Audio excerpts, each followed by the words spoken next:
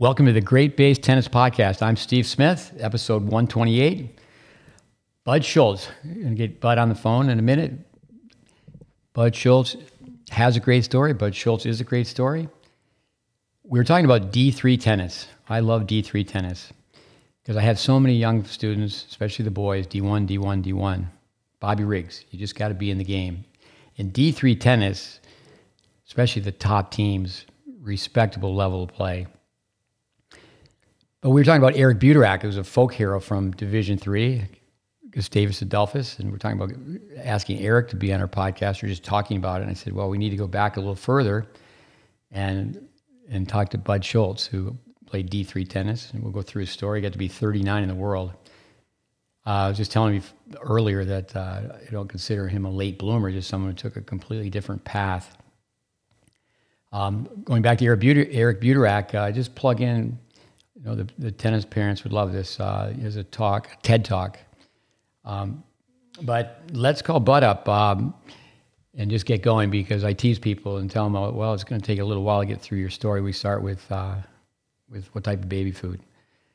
But let me give him a shout. And I actually talked to his son yesterday, Christo, who I had a chance to spend time with. Christo's the head coach at Brandeis School in Boston, where Bud Collins was the coach. But now Bud Schultz.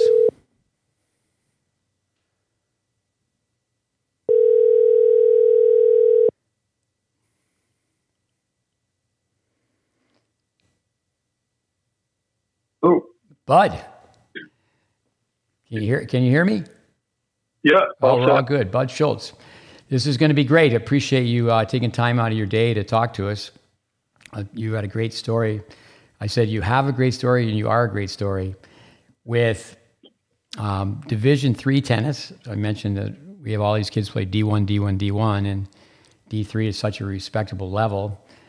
And then from there, we can start where, how you got connected in tennis. I've got many notes here. Meriden, Connecticut. Obviously, there's more before you get to high school, but that you're from the old school where you play a different sport every season. But tell us your beginning, as a young kid getting into sports.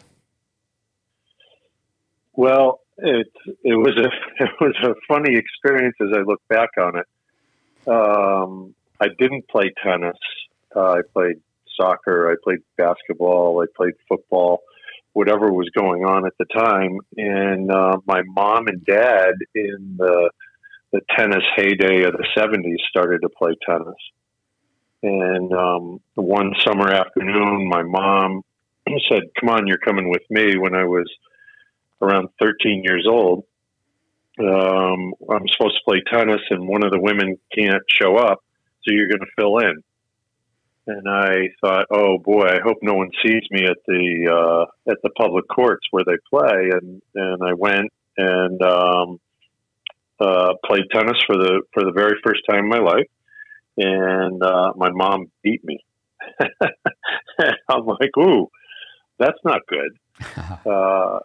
So I, being very competitive by nature, I thought, okay, I'm going to play tennis every day until I could beat my mom.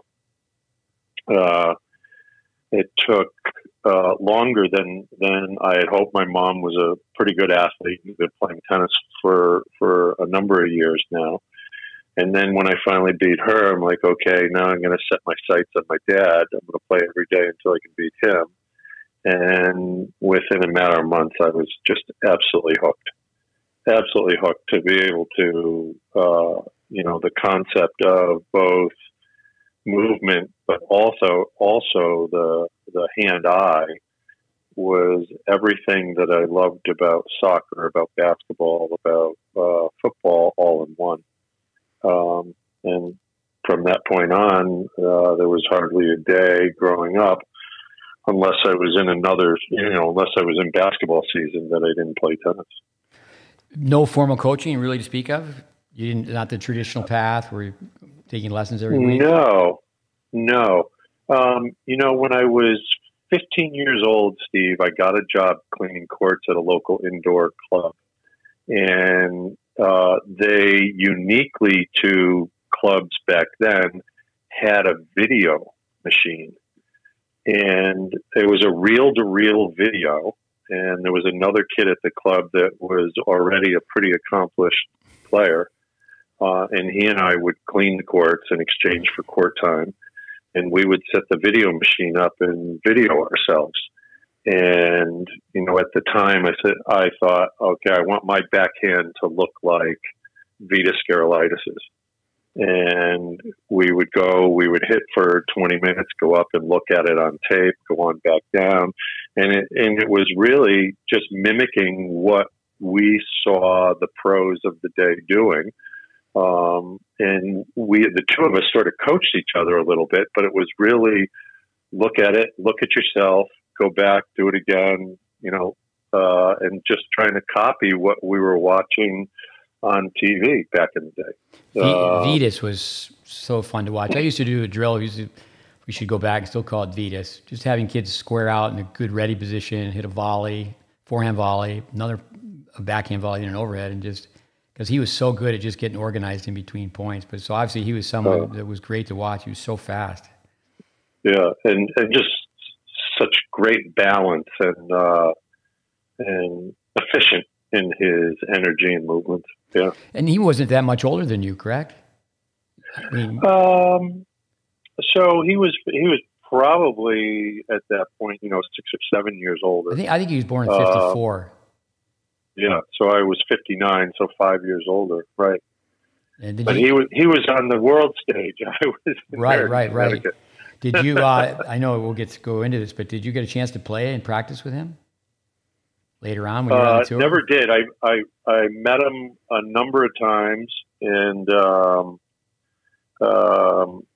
you know, one of my fond memories is my locker was next to him one year at Wimbledon, and just what a delightful man. Yeah. You told me that for 1 week, Meriden, not too far from Wallingford, when Welby Van Horn's camp was at the Choate School, and I worked there, but obviously it was a few years after you were there as a 13-year-old. Do you have any memories from being with Welby for just 1 week?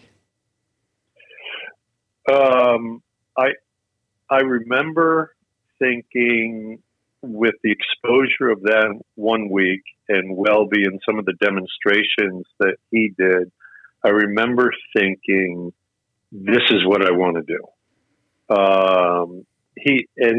And it was interesting in the sense that I saw him do some things with a tennis ball that I had no idea were physically possible. And he was able to articulate a pathway to be able to do it. And it was, you know, my parents were incredibly supportive, and that 1 week at the Welby Van Horn tennis camp was sort of you know, a carrot that my parents put out in front of me. You know, if you continue to work hard, we'll do this for you for that 1 week. And I just walked away more in love with the sport than even before. But, you know, seeing someone at the highest level of the game, Steve, I think is, you know, what I tell parents all the time is worth 1,000 lessons. You know, you want your kids to really fall in love with the game. Take them to a pro event and let them watch, because they'll walk away just mesmerized by, you know, what the pros can do with a tennis ball. No, for sure. I think exposure, you know, we go through the 5 E's, you know, it's got to be enjoyment. It's not hit and giggle. Then the next is education. Next is experience, exposure, environment. But yeah, Billie Jean King, you got to see it to believe it. And, you know, the top pros, I mean, they're just effortless too. I mean, as far as they're not muscling the ball, and there's so many things you can pick up being so close. So so obviously you had to cut it down to 2 sports. Basketball, was that your number one love, or was it just a toss-up between basketball and tennis? I mean, how did soccer not become 1 or 2? You know, I was all state in soccer. Basketball, though, the town I grew up in, Meriden, is 60,000 people, 59,000 blue collar workers, and basketball was a really big deal. We had a lot of kids that all summer long, that's where they'd hang out on the basketball court, and it was a community that was wonderful to be around and to be in. So I absolutely loved it. And my girlfriend in high school's father was the basketball coach at Wesleyan University, which was the next town over in Middletown, Connecticut. And, when he started talking to me about where I was going to school, he said, I don't think you really want to be coached by me in the next town over. But where else have you applied? And he gave the Bates basketball coach a call and help grease the wheels for me going up to Lewiston, Maine, and Bates College. But it was a bit of a conduit, but it was also during the winter when tennis court time was a little more scarce. It was a wonderful, wonderful passion. Back in the day, certainly Massachusetts was a hotbed for hockey, but when I was a kid, Connecticut wasn't. I mean, now hockey's really popping up everywhere. Yeah. But when I was a kid, basketball would have been number one in Connecticut. When you were a basketball player, 6'4", were you a forward or guard? I was lucky because I was a what they call a tweener. If the other team put out a lineup where they were bigger, I would play guard. If they had a lineup that was a little bit smaller in height and size, then I would play forward. So we had the ability to play almost like a 3-guard system or a 2-guard system based on. So I was the lucky one on the team where I always had the mismatch. I had either had a guard that was generally a little bit smaller than I was, or I had a forward that was guarding me that was never going to be as quick as I was. So I was the beneficiary of a sort of flexible style of play by our coach. I tell kids today, and unfortunately, I don't think enough of them watch sports on TV, but I would say, all right, get in here, especially the teenage boys, the most unmanageable animal of them all. I used to be one. And say, hey, if you were a football player, they wouldn't choose you to be the quarterback, or if you were a basketball player, they wouldn't choose you to be a guard. But I think I think it's just one more example of how you were challenged with adversity, though. That might be the wrong word, but the complexities to play a sport where you have to play both forward and guard. Nowadays, I don't think kids play more than one sport. Most of the kids I work just play tennis, and they start at an early age. I do think the old Soviet system where they wanted you to master 2 sports, and they did include gymnastics that everybody started with. But I think basketball is the best transfer sport because for many factors. But one, you can do solo drills, but then you can play one-on-one, and there's a hoop in the driveway, there's public parks. It's not very expensive. And I just think every tennis kid, left foot, right foot, forwards, backwards, they should be dribbling basketballs in between and out the cones and such. And because it just challenges and it is the change of directions. Why don't you just elaborate upon that, the similarities between footwork and basketball and tennis? Yeah, it forces you to, the very first thing they teach you when you start playing basketball is a balanced position and playing low to the ground, playing low, lateral movement, moving forward, moving back. I've always thought that my basketball training was, really the foundation to the way I moved on a tennis court, and particularly because I had an aggressive, forward-moving style of play. It dovetailed directly into the movement of basketball.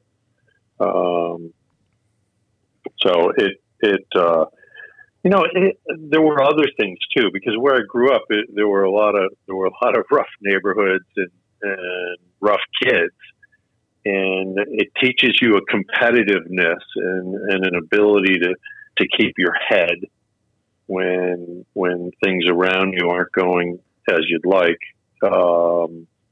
And it really gave me a physical and a mental toughness, particularly growing up playing basketball in Meriden, that I thought was, as I got into the pro ranks, was a huge advantage. There wasn't much that was really going to phase me on the tennis court. You've took a few elbows to the face.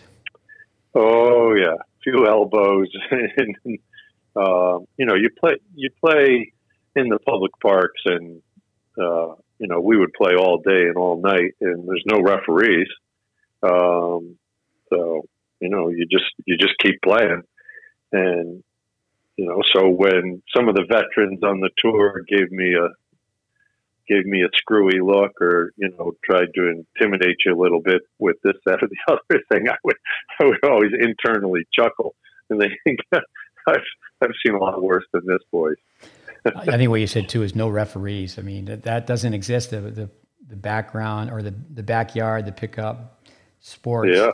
I was in Tampa for 15 years. Your son Christo spent time with us there, and I haven't done this in a long time, but I used to take 3 guys, and we would go to the park, and you wait in line, and then they would play 3-on-3 basketball. And the thing was, the tennis kids I would take, they would get beat, but we would just sit there and watch till they got a turn to play again, and just to sit and watch those athletes and the competitiveness. And I always like the trash talking. I don't think there's enough trash talking in tennis.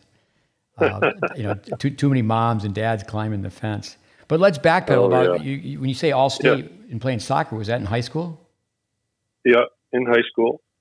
And then I was sort of late to basketball. I always played basketball, but my sophomore or my junior year in high school, I tore the meniscus in my knee playing soccer, and then had surgery on it. So I missed that basketball season. So I really only had one full year playing varsity basketball in high school.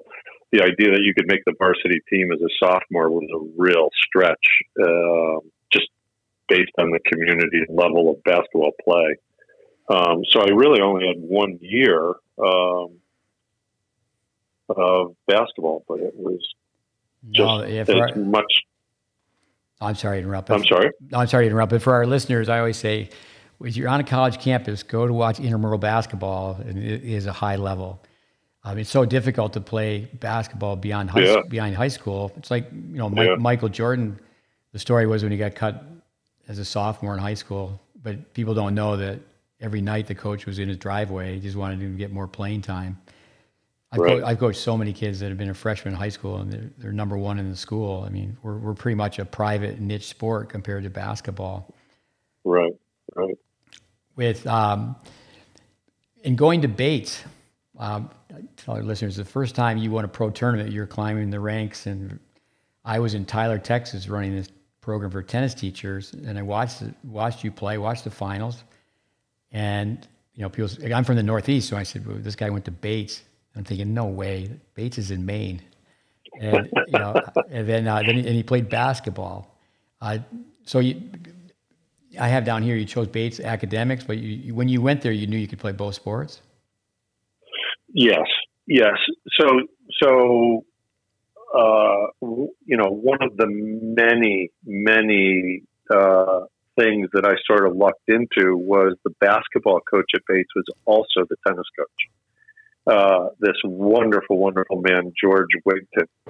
And so when my girlfriend's father called him and said, "Hey, I got this kid. He's going to play for you if you help him get in." And he plays tennis too. And he said, "Well, that's good because I'm also the tennis coach." So this was a father figure who I literally saw every day that I was in college, and it was a shortened season because it is Maine with the tennis. We would play some of our matches in in snow, literally with it snowing outside.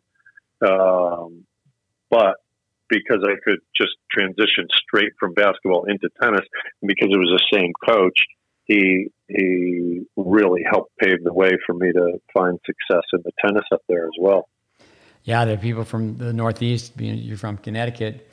Did you play high school tennis as well? Oh yeah, oh yeah. So in the spring, the weather is absolutely brutal when you play high school tennis in the Northeast. Yeah, you start in March. But you know what?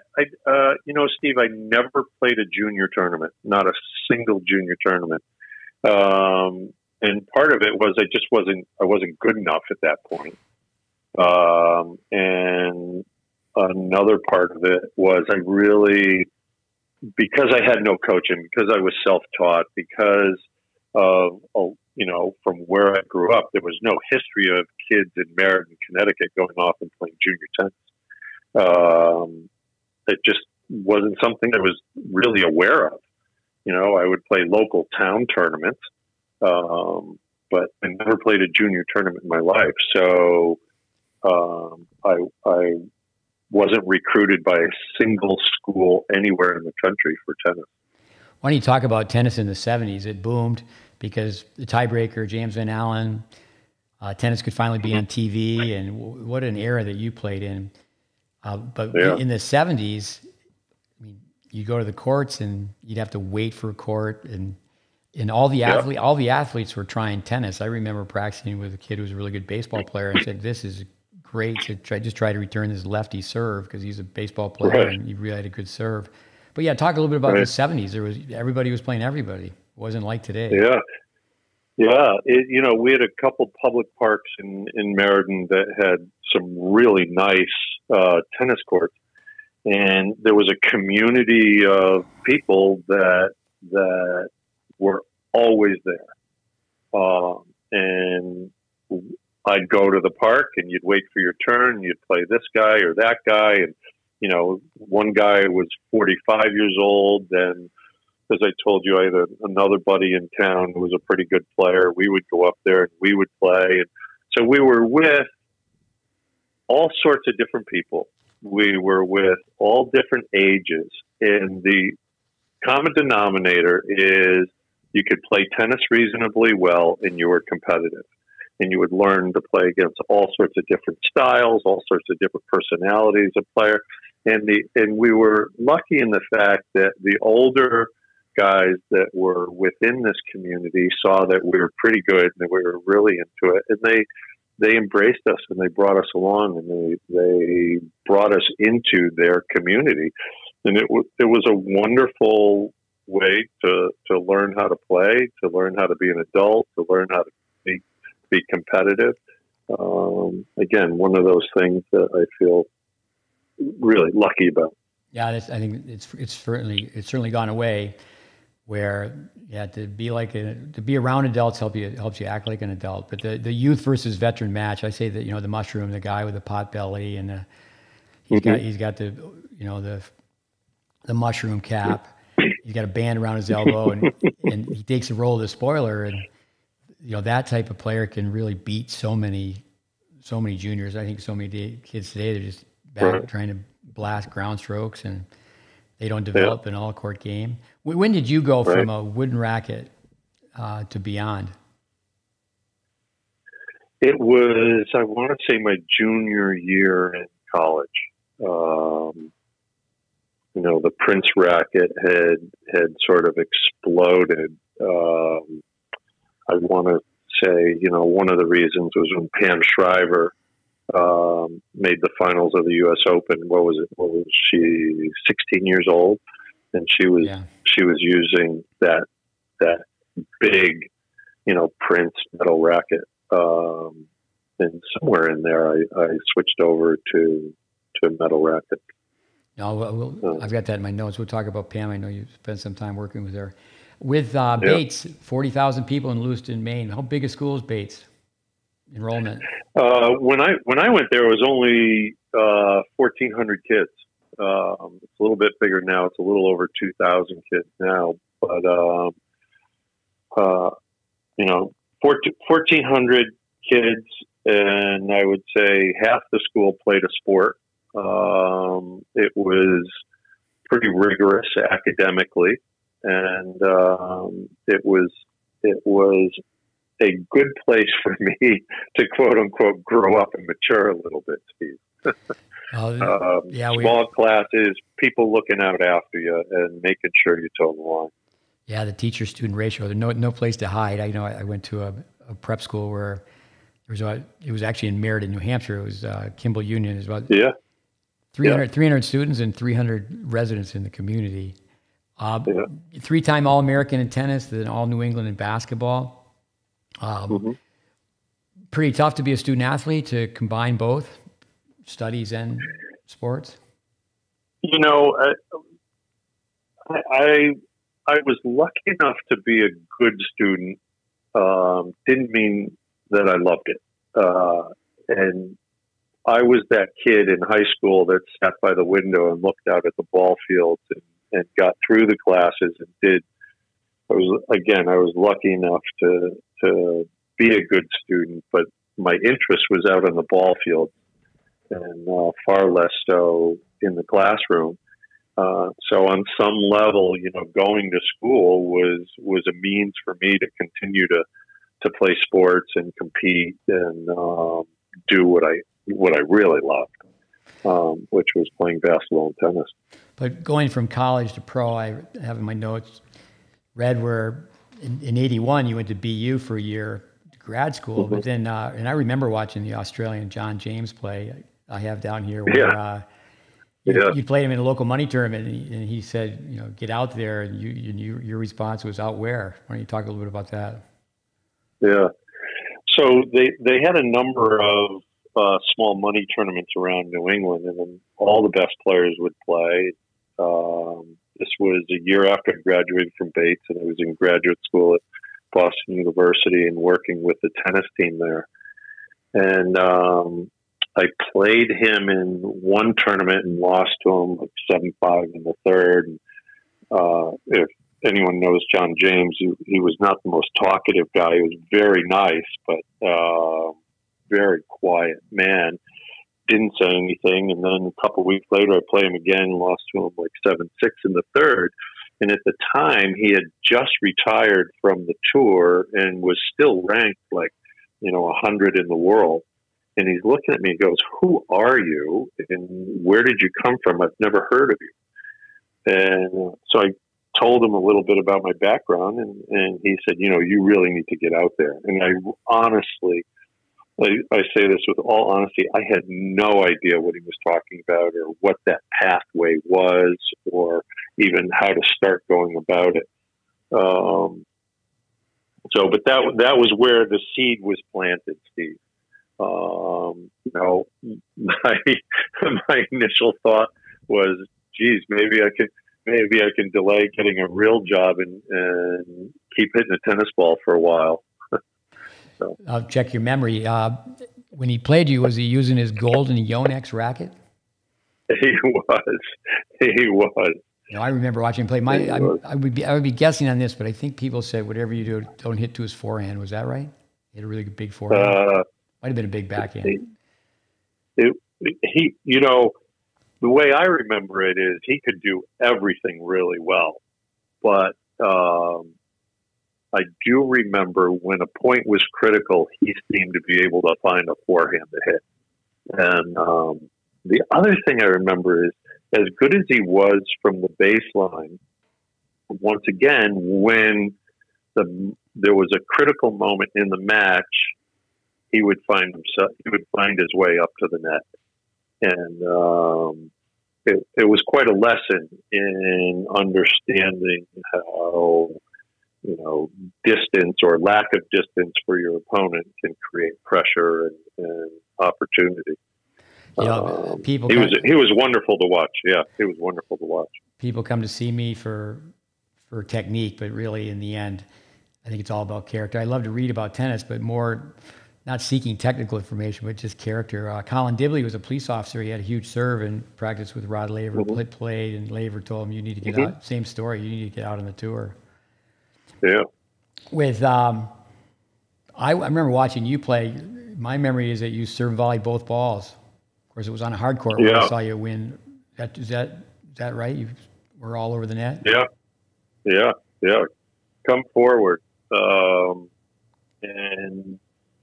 one of the things, and I suppose I learned some of it from basketball, is in a tennis match you can create a cumulative pressure. And I may lose a first set, but I'm going to keep coming forward. And at some point in the second set, I'm going to start finding cracks in your game as a function of you just starting to be mentally tired of the pressure that I keep providing to you. And then, generally in a third set, the pressure gets to the point where a lot of players just don't want to deal with it anymore, and they sort of go away competitively. But the concept of cumulative pressure was always a significant part of my style of play. One thing on the UTR, the kids know if they lose more than 6 games, even if they win the match, if they lose more than 6 games, there's a chance their UTR could go down. And I think years ago, people would say, I can win this match. I can experiment a little bit in the first set, try some different patterns, try to go forward. Mm-hmm. But I think that's one of many reasons why people don't go to the net. I want to spend more time on the Pro Tour, but let's jump ahead where your thoughts, you were telling me with your coach, and I'll ask you about Bill Drake and also Eric Burak. You're saying how the game's taught. Why don't we just jump in on that as far as, starting at the net and working backwards and teaching the volley first? I mean, is that a good start? Yeah. Is that what you have to say on that or more? Yeah. I personally think one of the reasons we don't see competent volleyers in today's game the way we did back in my era, in part, is the way the game is taught. The game is taught generally with a full swing, and then at some point down the road, we bring someone up to the net and say, okay, now you can't swing. Well, we just taught you how to swing, and we've ingrained this full ranging motion. And now we're saying, okay, let's cut that down to about, 10% of what it was. And it's just completely counterintuitive to people. So I've always thought that the game should be taught from the net back, not from the back of the court forward.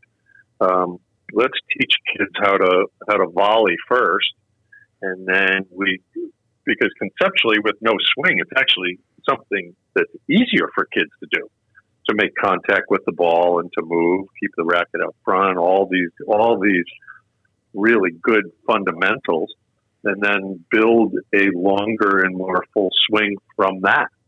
And I think now you get a kid who's 12 or 13 years old who's gone through that progression, and you've got a tennis player that can play all parts of the court, and will have a comfort level with being at the net, and consequently will be more open to various strategies of playing the game, and in particular moving forward. And if you don't do it early, you're not going to develop the instincts. Right. And Steve, one of the things that I talked about my coach all the time is that even if you're a baseliner, it's a forward moving game. Right? So I may start the point, 10 feet behind the baseline to return, but ultimately as I can move forward up onto the baseline, I'm creating an advantage for myself. So even as a baseliner, it's a forward moving game. I'm probably the worst basketball player of all time, but driveway basketball, PE basketball. But I remember even playing, like the late Tim Gullickson was a good basketball player. I remember playing a game with, and it was like, I was just not going to shoot. I was just going to stay between the man and the basket, beat Charlie Hustle. But in basketball, and we don't do that so much anymore. There's so many things like people going back for an overhead as like a quarterback, making the crossover steps, dropping back in the pocket. Yep. But in basketball, I would say, okay, the guard bringing the ball up the floor is very much premeditated, like the baseliner. But when you get onto the boards looking for a rebound, I mean, I think that's, more like it is at the net for a volley. Right. And then also too, kids today, if they, certainly don't develop the instincts, but they don't bend and jump. Obviously when you played, from basketball, you could get down low, play the volley, especially if you like Gerolitis. He was so good at that. What an image that he gave for low volleys. Right. With tell us a little bit about your progression. You played on the tour 7 years, and the climb to be 39. Have down here you beat 5. You played all the majors. You beat 5 top 10 players. Tell us a little about your climb, because you got out of Bates, then you went to BU for a year. So did you play during that year you were in grad school? Yeah, so I was the graduate assistant for the tennis team, and there was a guy on the team by the name of Bob Green, and he I remember was Bob one Green. of the top. Yeah, he was one of the top players in New England college tennis, and he had gone and played a satellite between his junior and senior year, and came back and had gotten a couple points, ATP points, and so I was able to practice with him all the time, and a couple other guys on the team. But most importantly, during that period, I was introduced to my coach, Bill Drake, and I played in a local pro-am that had a fair amount of money in it.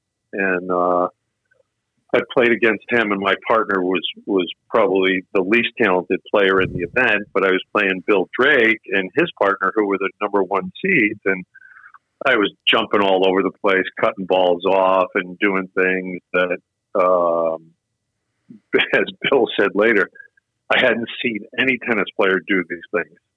And it was sort of, a basketball player playing tennis at that point. And, again, the comment of, who are you and where'd you come from, kind of thing from him. And he asked me to play with Barbara Potter, who was top 10 in the world. Bill Drake was coaching her, and she was about to leave for Wimbledon. I came and played a few practice sets with her. And afterwards, I said, look, I'd love to chase this dream a little bit. Excuse me. Any chance you'd coach me? He said, look, if you come work for me this summer, I'll spend some time with you on the court. And that was the start of what was a phenomenal relationship. Under his tutelage, I went from 10 in New England to 39 in the world. So that's sort of where it started. About a year or 6 months after that, I went out, started playing some satellites, and it was a 2.5 year progression before I got up into the main tour, and it just takes time, Steve. It takes a lot of losses, some wins along the way, and showing up every day and thinking, how am I going to get a little bit better today? One of the things that I did recognize pretty early on, especially starting out at the lowest level of pro tennis, was that there weren't a lot of guys that really wanted to put the time and effort that was necessary into it. They were all very, very good tennis players, but I was thinking about how hard do I need to work to keep getting better every day. There weren't a lot of those guys out there. No, it's a compliment. Your son, Christo, say my dad is such a blue-collar guy. Lunch bucket mentality, just to outwork people. What about the financial side? The war of financial attrition is, if you're playing, say, minor league basketball, minor league hockey, you know, you're not paying for the bus, you're not paying for the plane, you go to the restaurant, the team covers the tab, the hotels. What about the struggle financially to go from the role of starving artist to being on the main tour? Well, I was very lucky to have been introduced to a guy by the name of Carl Greenman, who put a group of friends together. And at the time, it was, I estimated that it would be about 15 grand a year to stay out on tour. It's obviously a lot more in today's world. But so this group gave me $15,000.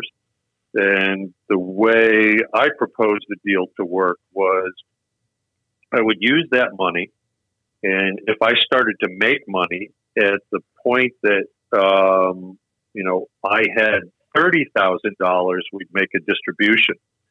And the distribution would be that they would get 10,000 and I would get 5. And then when that happened again, they would get 7.5 and I would get 7.5. And when it happened a third time,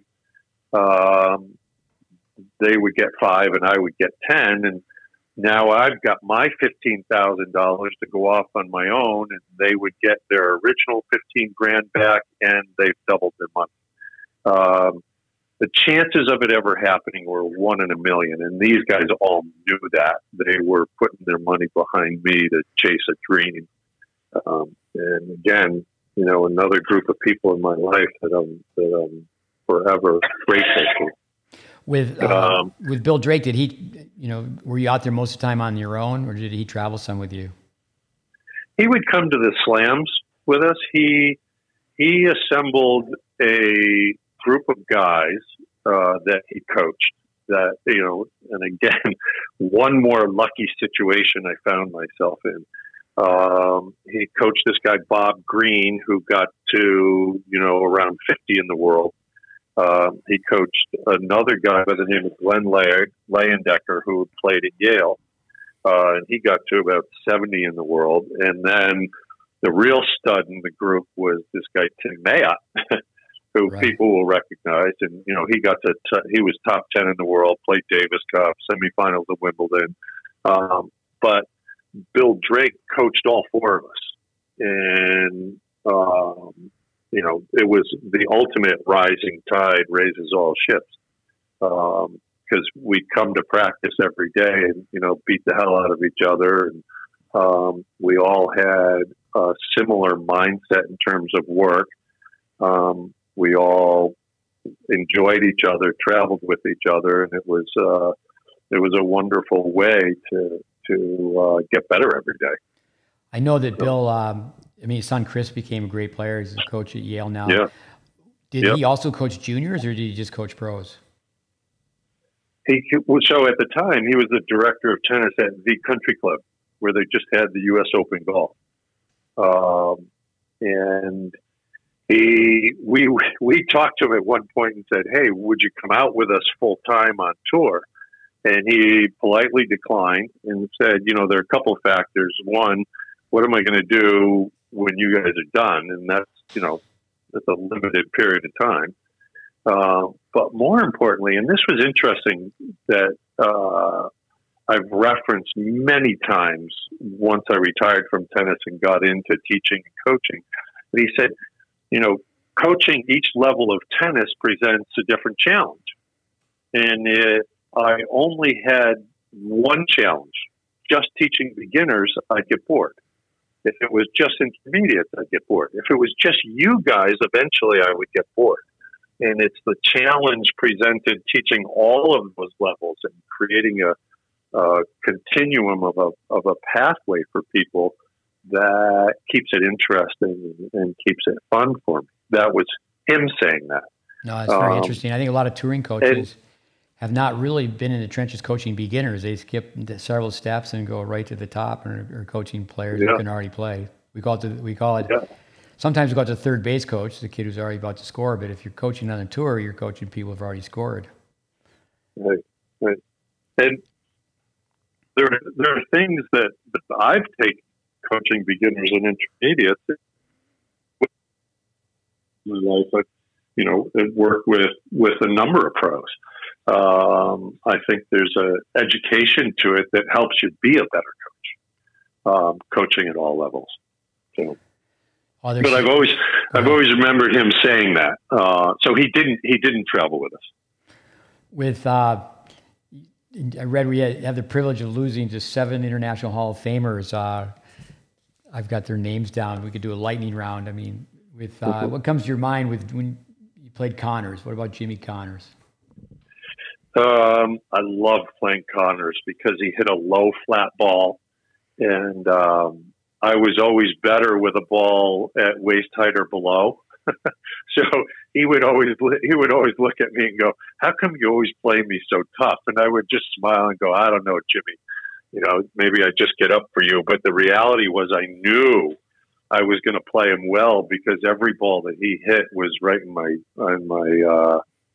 sweet spot. So I always played him well. Amazing tennis player, Jimmy Connors. What about McEnroe? Yeah, comes to your mind? So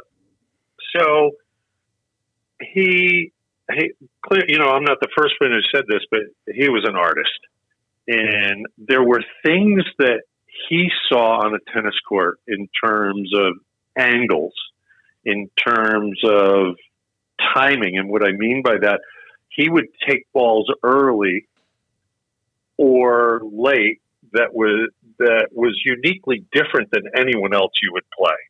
There was a consistency to other players, and he would make you uncomfortable by sometimes unexpectedly taking time away from you, or in other situations. And this may sound a little odd, but by all of a sudden you've got a little too much time after he's been pressuring you for a while.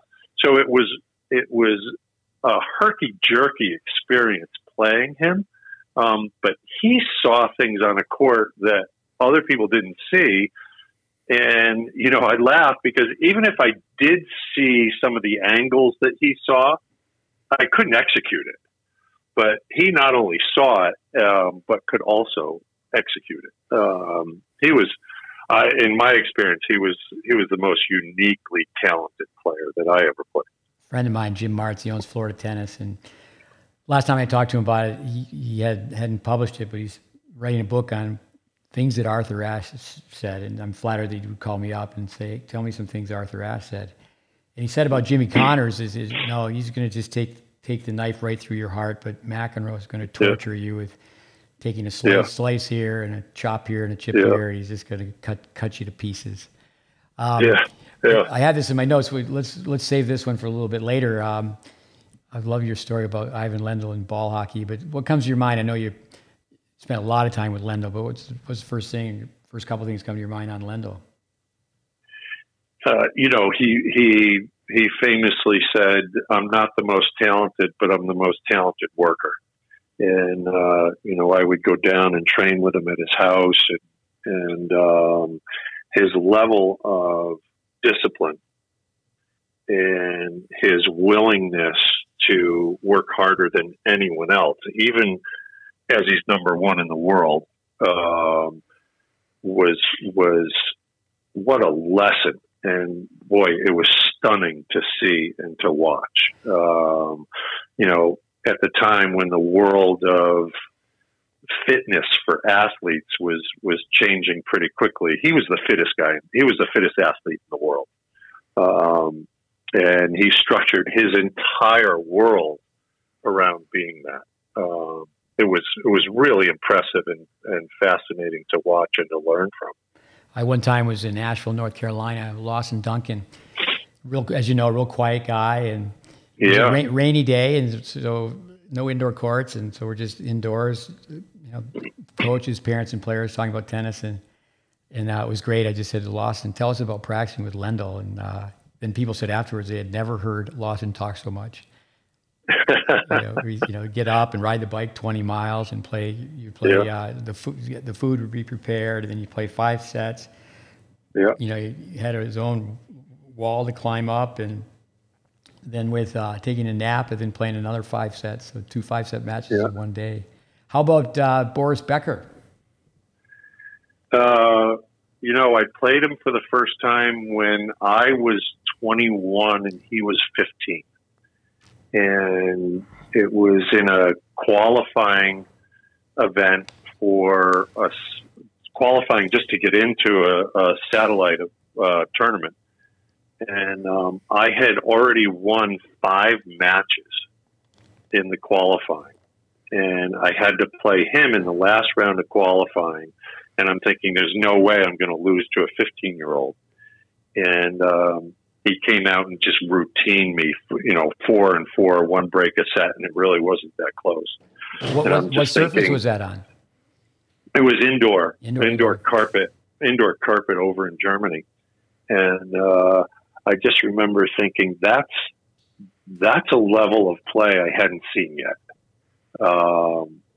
And he was still young, but he was already big, and he already at the age of 15 had this confidence that just screamed, I belong and I'm going to be great. For our listeners, go ahead. Yeah, and I just remember thinking, what am I doing out here? I can't beat a 15-year-old, but lo and behold, he ended up being pretty good. Yeah, I mean, 2 years later, he won Wimbledon. Right. What's the name of the Australian coach? Jakes. He was coaching Steve Denton. And yeah. So anyway, he was all over Denton's case. It's a fun story where Denton had beat him 6-6, and Denton said, "Hey, coach, he's good. And he was only 17. And then Denton felt better because the next tournament out, he won Wimbledon. Yeah. Well, I have to laugh because that same trip to Germany to play the satellite circuit, the following week in the last round of qualifying, I lost to Edberg, who was 16 years old. And then the week after that, I won the last round of qualifying against Bobo Zvijanovic, who ended up winning Wimbledon. No, I remember watching him play the Orange Bowl. Yeah. So it was, and all I'm thinking when I came back, the coach is saying, what are you talking about losing to 15, 16-year-olds? I'm like, Bill, these guys are going to be really good. Becker and Edberg 3 years in a row, they shared the Wimbledon title. Yeah. How about Wielander?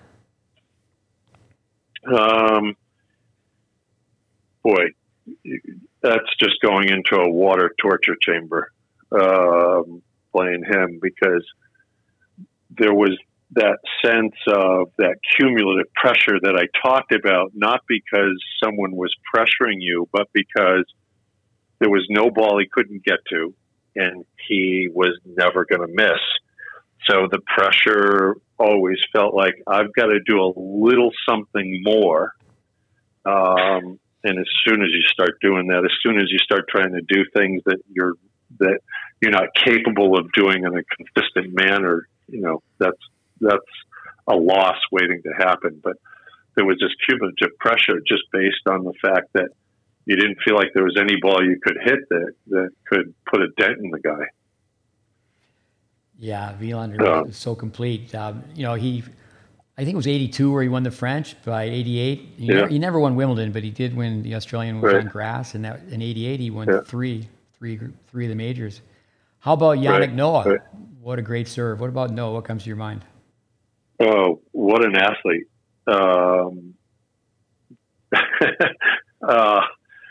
Always had a little bit of an artistic flair, but probably one of the best athletes I ever played against on the tour. I had a match with him to make the quarters of the Australian Open, and I had won the first 2 sets, had break points all over the place in the third set, lost in a tiebreaker, break points all over the place in the fourth set, lost in a tiebreaker, and then ended up losing 9-7 in the fifth on his first break point of the match. So it was probably the best match I ever played on tour, and lost 9-7 in the fifth. Wow. I remember he was a human pogo stick. There was a film of him, Gilles Kermadec, a French cinematographer. He's just up at the net, jumping over it like it was a popsicle stick, and for going on for minute after minute, just jumping over the net. one of those things. Don't try this at home. Yeah. Well, amongst the world-class athletes that were playing tennis back in the day, he really stood out in terms of athleticism. He was what an athlete. What an amazing service motion. We spent so much time talking about Vic Braden and how he studied the science of tennis, and people go, did Braden coach Noah? And no, he did not. But people sometimes just one way or the other, they end up being so efficient, despite their background, who coached them, who didn't coach them. Let me ask you this about history. I spent so much time. I was born into an ice hockey family and played for 15 years. I really think that in hockey, the young players listen and they respect the players of years gone by. But I don't think that's really the case in tennis. I mean, I think that young kids, with YouTube, it's like, go watch Edberg. It's like if they were to listen to Federer and they said, well, someone said to him, why don't you come to the net, when Edberg was coaching him, why don't you come to the net more? Like Stefan did. He goes, you're coming in more, but why don't you come even more? And he goes, well, if I volleyed like Edberg, I would. He said, I don't volley as well. But why do you agree with that tennis players don't really have an appreciation for the history of players from yesteryear? And if so, why not? I've got a couple thoughts. I think back in my era, there weren't that many ex-players who were at the top of the game who then were coaches. So I think there was a little bit of a lack of exposure to it. I also think that,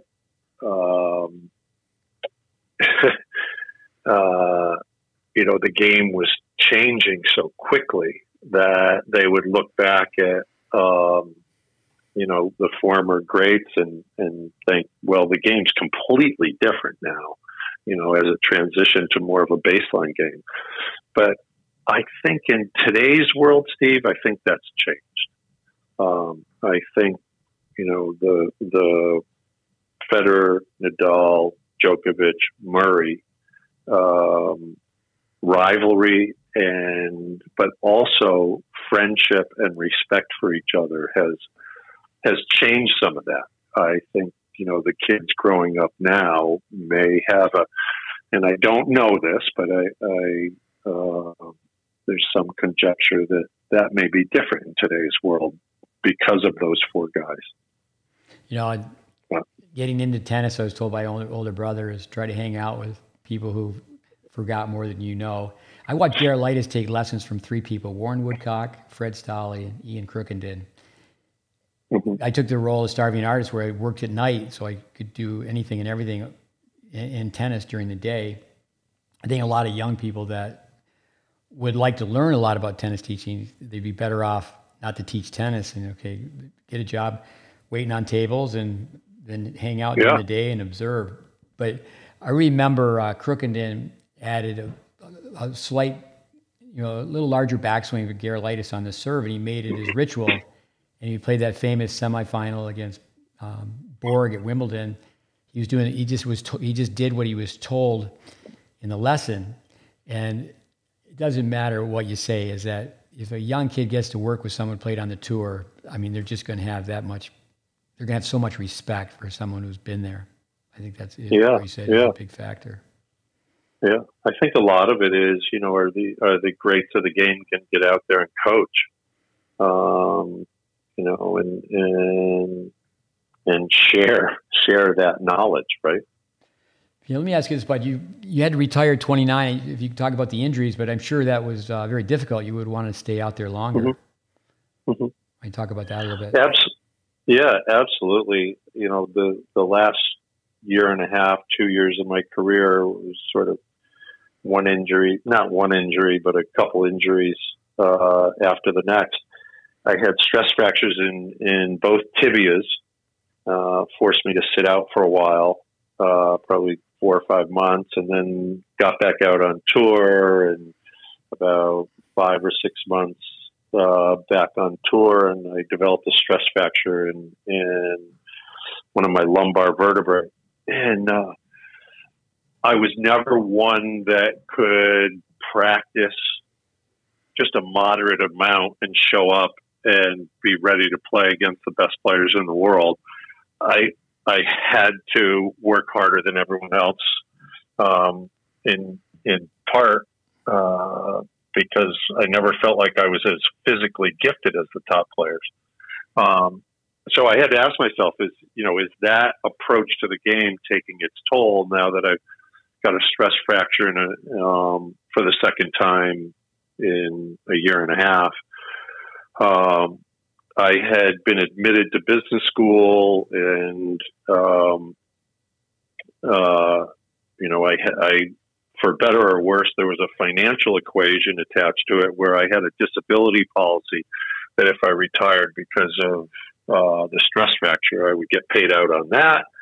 And then lastly, an old friend of mine that was the director of tennis at Longwood Cricket Club in Boston, one of the founding members of the USTA, was leaving the head position.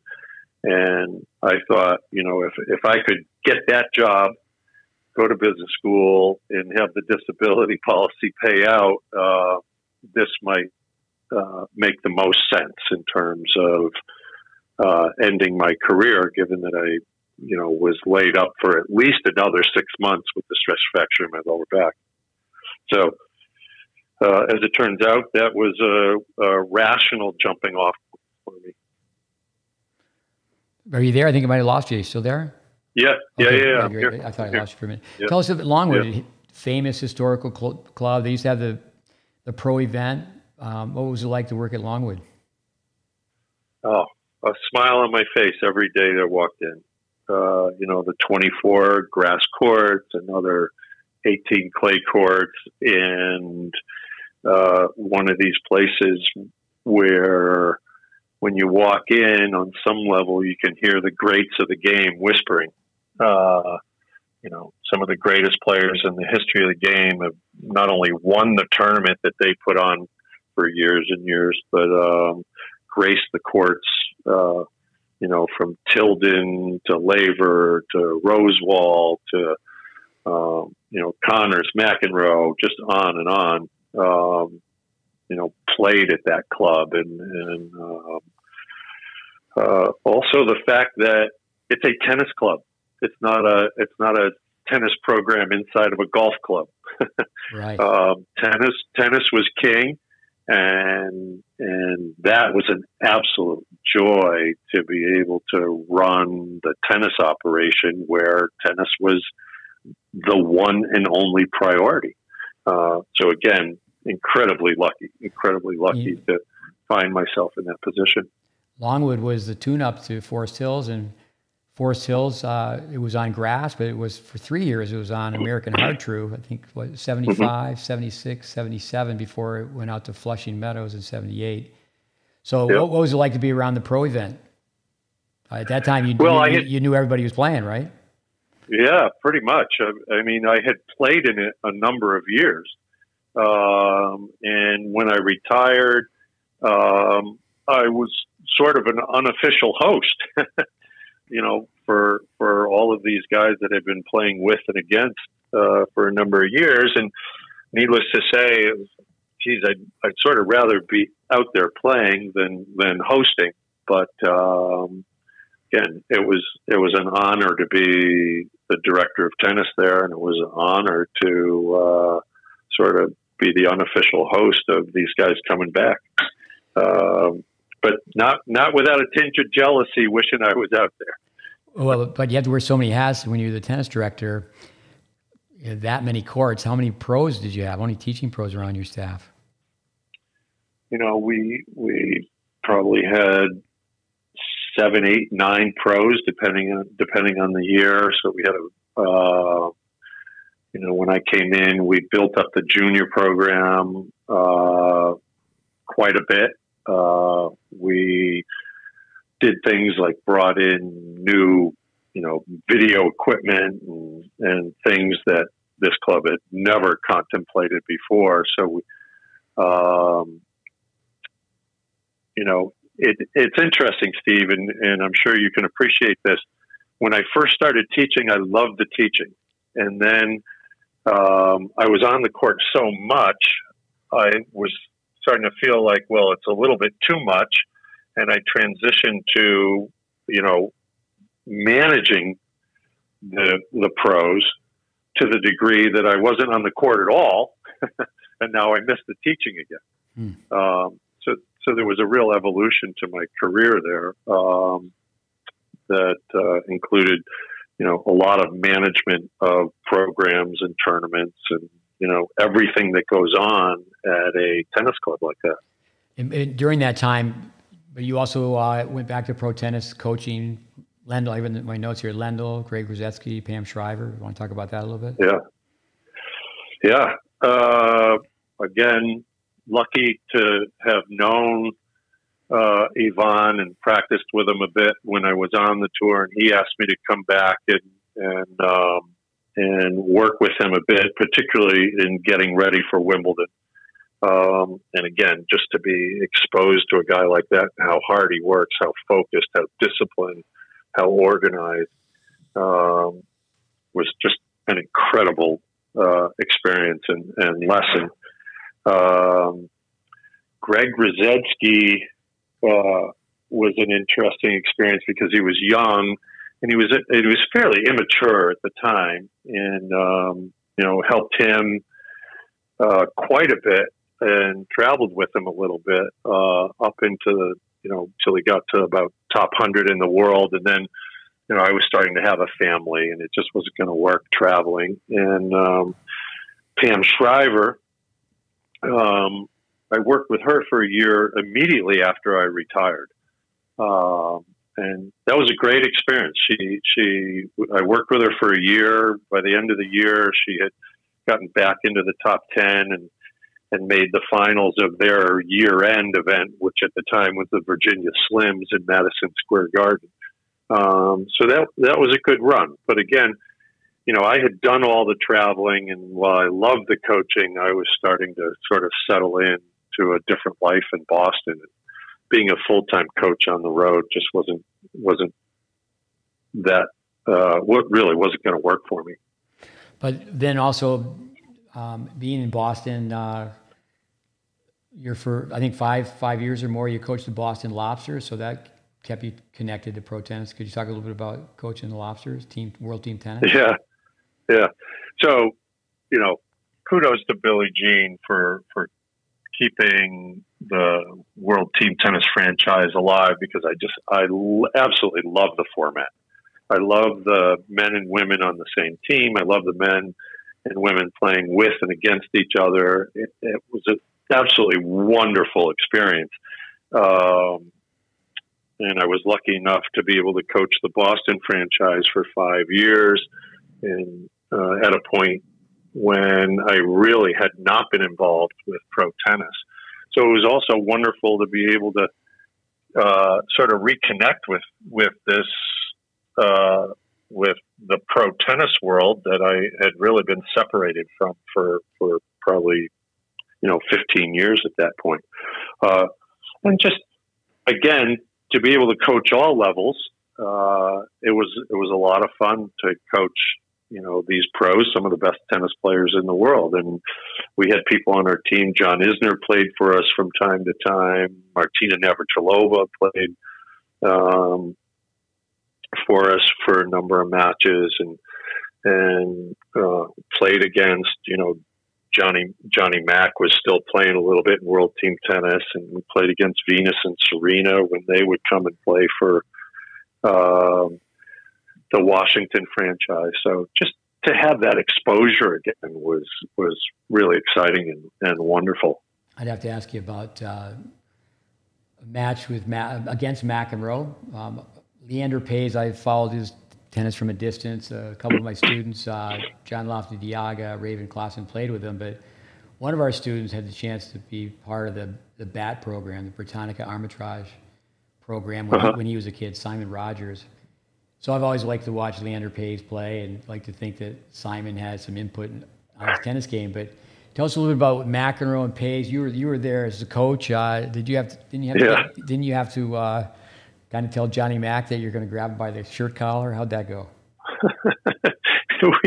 we were playing them in a doubles match, and as John was wont to do, he turned the whole thing into a zoo, and he was for whatever he whether it was a line call or this, that, or the other thing, but we had a few words, but it wasn't a place to really go toe to toe because I wasn't on the court, so there was nothing really that I could do other than be supportive of my players and tell him in so many words that, he's out of line and get the hell out of here. Yeah. So he's an interesting cat because he's obviously a very bright guy, but he uses this sort of sense of intimidation to, in a lot of ways, assess people. Are they going to stand up to me? And if they stand up to me, okay, now I'll engage with them. Or are they just, going to shy away when I sort of create this aura of intimidation, and then he really doesn't want anything to do with them. So he's an interesting cat. With also in Boston, I had the chance to work with Dave Fish in the Harvard tennis camp, training the tennis staff, and then be there for a long weekend. And at the last day of the training, the kids from Tenacity would come out. I know you're a co-founder. Mm-hmm. Tell us a little bit about Tenacity. It's something that you've done in Boston. So when I was at the Longwood Cricket Club, an old friend who I used to practice with on tour a little bit, also a Boston guy by the name of Ned Eames, came back to Boston and decided that rather than being a consultant, he was in the world where he's consulting with Fortune 500 companies. He wanted to start an urban tennis program that used tennis as a hook to get kids to buy into both literacy but also life skills. So I was lucky enough to connect with him and help him get it off the ground. Between the two of us, we founded it. It evolved into serving over 5,000 kids a summer on the public courts, along with another 1,000 kids in the Boston public schools, where we'll bring these kids along, and again, using tennis as a hook, we'll bring these kids along to give them all the support and the resources to be successful in school and go on and be productive members of society. So, Steve, as well as I do, everything that we've gotten from tennis, there's obligation to give back as a function of it, and that was a wonderful ride. It's an incredible program, still in existence today, and has helped thousands of kids over the years get through high school and go on and have successful lives. Could you touch a little bit on fundraising? I know Tenacity's been very successful with fundraising. Yeah. It's a hard model. You wake up every year and think, okay, where are we going to get $5 million to run the program this year? But one of the things that I did, I had this crazy, sort of romantic vision from back in college and doing some hiking in the Maine woods back in college that I wanted to hike the Appalachian Trail. So we created a sort of a virtual experience for some of the kids to come along with me as I thru hiked the Appalachian Trail back in 2014, with donations committed to me completing the 2,200 miles of the Appalachian Trail. We ended up raising somewhere a little north of $400,000 through that program, and sort of took these kids and exposed them to a world that they're completely unaware of living in urban Boston. And but it's a hard model, Steve. It's a really hard model. I mean, because you have to do it every year, right? You have to raise the money every year. Yeah, right. Every year you wake up and you've got exposure to some of the money, but it's like, okay, where are we going to get that delta of $3 million or $2 million or whatever it is this year to run our program again? It's a never ending stress for organizations like that. A friend of mine I grew up with, I hear from him all the time. I've known him over 50 years now. I guess, no, actually close to 60. I grew up with his son, covered the Appalachian Trail. Where did you start? Where did you finish? How long did it take you? So I started south, Springer Mountain, Georgia. You finish at Mount Katahdin in Maine, and it's 2,185 miles on the trail. You probably cover another couple hundred miles off the trail, going off and resupplying, or getting a good night's sleep somewhere. But it took me 3.5 months, which is pretty quick. I was lucky to have the luxury of time, but not unlimited time. So, 3.5 months is a pretty quick trek for that. But it was quite an experience, and to hike through the mountains in the south is really eye-opening for a kid that grew up in New England, the Northeast, and sort of a Northeast perspective on everything from religion to politics to everyday life. To be exposed to that was really quite an experience. Wow. Let me read this, because we're talking about tenacity and you being a giver, not a taker. Doing my homework, a dean from Bates, about you. I am not surprised to learn about Bud Schultz's journey about others and their welfare. Such personal strength was evident in everything he did as an undergraduate. His fierce sense of integrity was always joined by a gentle and giving spirit. His obviously competitive successes in tennis were always held in check by a deeper appreciation of what binds us all together. I continue to remember him celebrating many goodnesses of life. Carl Straub. With that, tell us a little about, you're playing a match, you lose, and then you end up water skiing like the same day.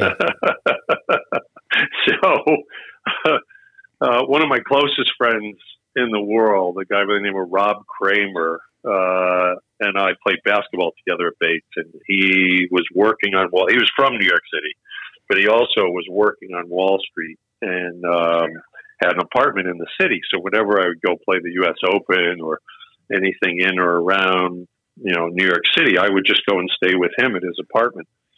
So one year I'm playing McEnroe on the middle Sunday of the Open. So third round, and I leave the apartment early in the morning, go out, warm up, play the match. I lose 3 tight sets, and I'm coming off the court, and my buddy Rob Kramer's standing there along with my family and a whole host of other friends. And he says, if you hurry, we can make the next shuttle back to Boston.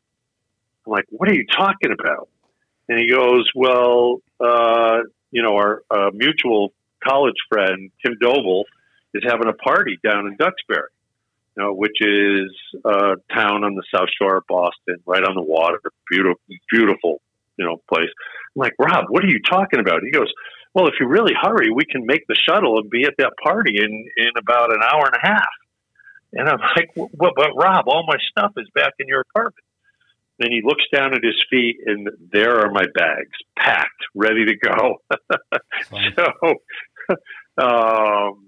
I'm sure he would have hid them if I had beaten McEnroe, but I didn't. So I ran up to the locker room, grabbed my stuff. We hopped on the shuttle, and we made it to Duxbury in under 2 hours from walking off of center court at the U.S. Open. And within a matter of moments after that, I was water skiing off of Duxbury Beach. And I laughed because they saw the reality of my situation in beating McEnroe, and we're going to take every opportunity to have some fun with it as well. But, to have shared that day with all of my college buddies that were at this party on the South Shore of Boston was one of my fondest memories of playing on the tour, despite it not being at the tournament. That's a great story. Another chapter I have here that you married a tennis player, Lane, who played at Boston College. It reminds me of another Arthur Ashe thought was never teach your spouse to play tennis. But you and your wife are owners and operators of a tennis club since 1991, Cohasset Tennis Club. Talk to us a little bit about what you're doing with your tennis club. Yeah. Well, it is a wonderful community resource in the sense that this club has been there since the 60s at some point, and we were lucky enough to have the opportunity to buy it and run it, and again give back to the community. And we were lucky when we bought it that because of our background, because of our experience in teaching and my experience, managing clubs, we were able to bring some real added value when we bought it. And we've been incredibly lucky to have this thriving indoor tennis club, and it's indoor tennis and that's it. There's no fitness, there's no pool, there's no anything else with it. It's just tennis. So it's sort of unique in today's world. But again, it's a wonderful community resource. And, Steve, one of the things that I know you're familiar with, but that has always struck me through my life in the game of tennis is everywhere I go, there's this wonderful community that I seem to be finding myself in the middle of because of tennis. And, the friendships and sort of a common sensibility around the game of tennis has been a real luxury in my life. And this is just one more chapter in that, to be owner and manager of an indoor tennis club like that. And with you and Elaine, talk a little bit about your kids. I just know Christo, and obviously a very good tennis player, played at Harvard, and now he's coaching at Brandeis. All three kids tennis players, or like yourself, did they play other sports? No, the other two sort of systematically rejected it. Not atypical. Oh, you're doing it, I'm not going to do that.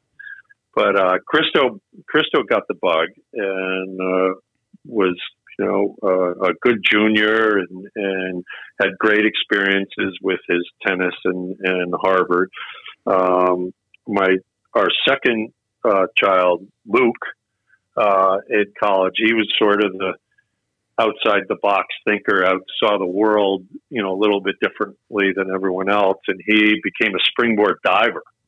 And, was one of the top divers in the state. And, when he got to college, he decided he didn't want to live the rest of his life in a pool, which actually made a lot of sense to me at the time. And then, so he went on to have a wonderful college experience, but not with the springboard diving. And our youngest, Haley, played lacrosse and soccer, went to Middlebury College, another small liberal arts college in New England up in Middlebury, Vermont. And she played lacrosse and ended up winning a national championship with on the Middlebury women's lacrosse team. So she had a wonderful athletic experience that was all her own as well. So all three kids sort of chose what fit their interest, what fit their mind's eye, and had great experiences. So now my daughter says it's time for her to become the tennis prodigy she never was. With Harvard and Middlebury, where did the diver go to school? He went to Ithaca College up in Ithaca, New York. Yeah. Upstate New York, high above Cayuga Waters, Cayuga Lake. Beautiful place. Yeah. Middlebury's, I played hockey against Middlebury when I was a kid. Back in the day, all schools had two teams because freshmen could not play varsity. And I know one of my sisters applied there and was accepted. I played hockey with a guy where the coach saw his resume or his application, and he really got the gears from him because the hockey coach sent the check back because that's such a tough school to get into. But I've been in Switzerland now, but when I first went to Middlebury, I thought, looking out the window, I thought I was in Switzerland. It's an unbelievable place. Yeah. They actually, I'm sorry, they've won, maybe it's even more now, but at one point they'd won national championships in 6 different sports. Yeah. Yeah, there's a trophy for the Division III school that has the overall best results athletically in the country. And I want to say it's the Athletic Directors Cup or something like that. And Middlebury is annually in the top 3 or 4 schools in the country. You're in the middle of nowhere, Vermont. It's wonderfully idyllic, but it's also a place where you need other activities to stay busy, and athletics is one of those, and it's really important to the school and sort of the community within the school. It's a wonderful, wonderful place. I believe Dave Schwartz is from Ithaca. He played at Cornell, but he was the coach at Middlebury, and he won a national championship. And he's gone on to win at another school. And I think also, too, he's maybe one of the only guys or one of the only coaches who's won national championships in 2 different sports. I think, Brian Shelton, he'd come to mind. He won at Georgia Tech, and then he won at Florida. I have this in my notes. Tell us a little bit about platform tennis in New England, the revenge of the 3.5 tennis player. Then we'll talk a little bit about pickleball. Tell us about platform tennis. I know that's big in New England, right? Oh, in I would say the last 20 years, it's just absolutely exploded. So it's a platform up above the ground with about 15-foot high fence that goes around the entire thing, and it looks like a mini tennis court. And you play the ball off the fence.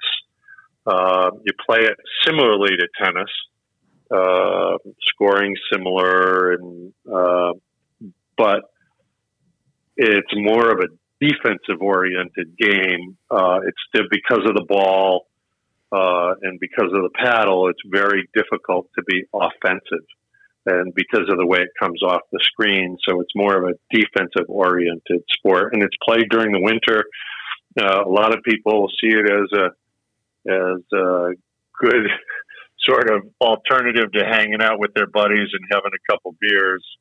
That golf is, during the summer. So it's a sort of a wonderful sport, especially to put a paddle and a ball in play during the winter. And tell us about your friend who calls it the revenge of the 3.5 tennis player. So he was on a Eastern European country Davis Cup team. So he was really good, but he wasn't he wasn't like a top 200 in the world player. So, but anyways, he's really good.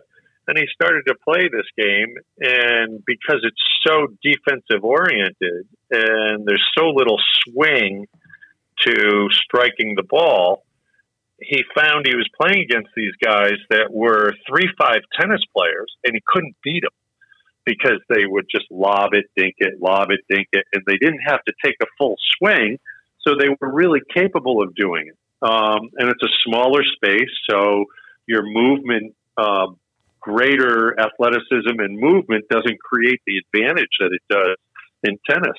And he turned to me one day and he goes, this so-and-so sport is the revenge of the 3-5s. They now could compete against, someone that was virtually a world-class tennis player. Then you've taken it a step further and said the pickleball is the revenge of the 2.0. Is that right? Or is that? It absolutely is. And from that standpoint, I think it's brilliant, and it's such a wonderful addition to the racket sports world because, people that are older take a couple steps in any direction. There's no real swing. People can just block the ball back. It opens it up to so many more people, Steve. Yeah, no, you're being nice now. In a previous conversation, you said it's a one-step sport. And it really is. It's amazing. It is. It's a one-step sport. So think about how many more people can play that than have to cover an entire tennis court. But I jokingly tell my wife that, it's a fixed income sport, so I'm not ready to do it yet. When I'm 80, maybe I'll think about playing. I do think in tennis, what we need to do, if you can't beat them, join them. And I think we need to teach tennis skills, have people play pickleball, and then people play tennis. Yep. Absolutely. In watching pickleball, I walk by it every day at this beautiful park, and it reminds me of the 70s because you could just tell the pickleball teachers, not the tennis, the pickleball teachers, a lot of them have converted from tennis, but it looks like they're just making it up as they go along because it's such a new sport. I mean, it's been around for a while, but it's just exploded. Amazing how it's exploded. You know, a mutual friend of ours, Eric Budarak, at one point, I guess a year or two ago, was looking to build an indoor pickle facility. And I said, well, that's sort of interesting, Eric. He goes, but my ultimate goal is to use it to bring little kids in so that they have a rackets foundation to then get them into tennis. No, that's very smart. That's smart. And I thought not only was it smart, but it also, you know, fits my whole sensibility and model of teaching, which is start volleying and move your way back. Anyway, so it should be used as a tool. It should be used as a tool to develop tennis players. Absolutely.